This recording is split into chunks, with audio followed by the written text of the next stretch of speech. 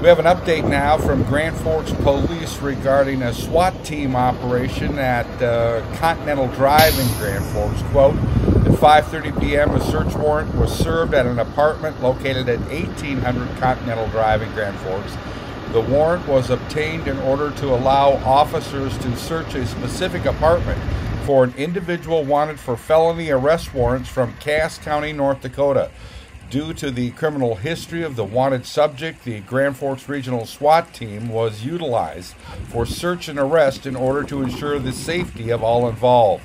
The subject was located and successfully taken into custody without incident. That was from Sergeant Mike Jennings of the Grand Forks Police Department. I'm Neil Carlson reporting for iNewZ.TV.